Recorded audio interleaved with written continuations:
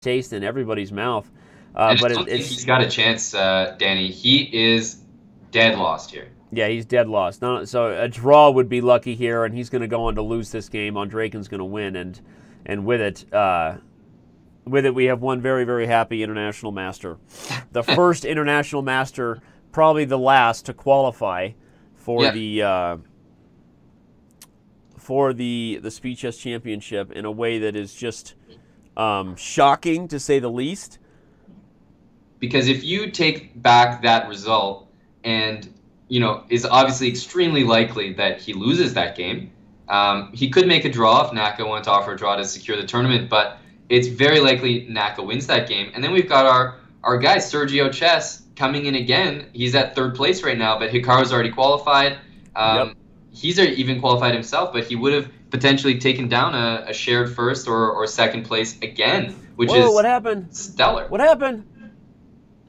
What happened? You're You're getting kidding me. excited. You're getting excited. It's mate. What did he do? Meier just won with mate. He didn't How is have that to take possible? What? What is going on here? I'm freaking out. Oh my gosh, look at this game. Andreikin blundered with bishop h3 check. Even if the king goes to h2. Queen f1. Queen f1, but then queen takes d5. He would have been still winning.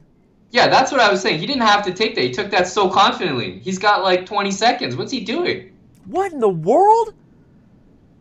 Oh my gosh. Andreikin and Naka have some sort of agreement that they want to create chaos.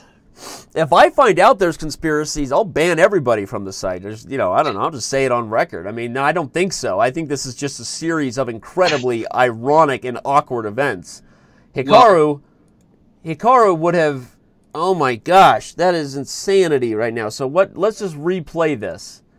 Let's just replay this real quick. I'm on. So bishop h3 check. What is Andreikin thinking? I mean, he has 15 seconds, but that's plenty of time for a grandmaster of that level to calculate the mate. I mean, you don't take a bishop that's offered. That's like a Trojan horse. You just don't touch that out of principle. Like, right. That's just basic. You play king h2 without even thinking. You almost give the respect to the guy. Like, all right, that's a typical. Yeah, you play king h2 because I don't even need to calculate if it's mate because you can't stop me from queening anyway, right? I mean, the only justification is he missed queen takes d5, I guess. Maybe he thought queen f1 was winning anyway, but still, that just doesn't make any sense, right? That doesn't, I mean, there's no way that that's true either.